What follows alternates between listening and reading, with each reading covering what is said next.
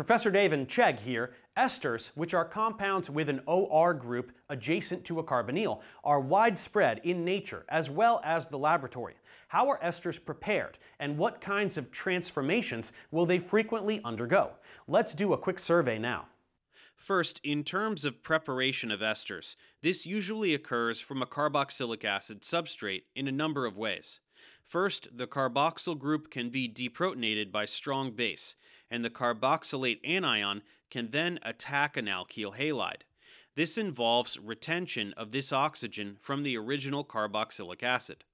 Otherwise, Fischer esterification is probably the most common method, where the carboxylic acid reacts in the presence of acid with an alcohol, which attacks the carbonyl and displaces the hydroxyl.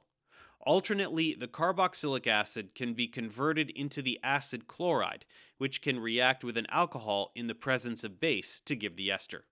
Now let's talk about what esters can do. First, we can certainly go from the ester back to the carboxylic acid. Just as Fischer esterification involves an alcohol replacing the hydroxyl, hydrolysis of the ester allows hydroxide to replace the alkoxide. Ester hydrolysis in basic solution is called saponification, since this is how soap is made. With this, the hydroxyl attacks the carbonyl. The pi bond gets pushed up. Then the carbonyl forms again, but this time the alkoxide is pushed off. Finally, the alkoxide takes the acidic carboxyl proton, so a carboxylate will remain in solution until aqueous acidic workup. When this occurs under acidic conditions, it's a bit different. First, the carbonyl will be protonated, which makes the carbonyl carbon significantly more electrophilic. Because of this, even a water molecule can attack, generating the alcohol.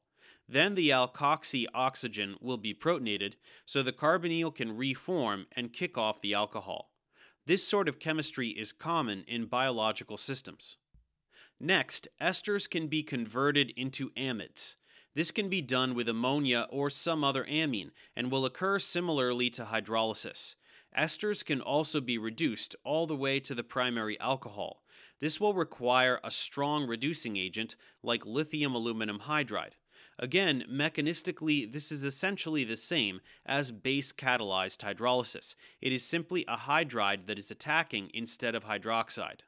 And then, once the aldehyde is produced, further reduction yields the primary alcohol. Esters can also be reduced to the aldehyde and stop if special reducing agents are used, like dibol H. This must be carried out at very cold temperatures.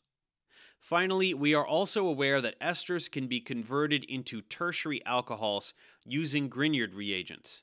Two equivalents of the Grignard reagent must be used, because one will react with the ester to produce the ketone, and then another will react with the ketone to produce the tertiary alcohol, which will have two identical alkyl groups since they came from the two equivalents of the Grignard reagent. So that's a little bit about esters, how we can prepare them, and some of the reactions they are commonly used for. Professor Dave for Chegg. See you next time.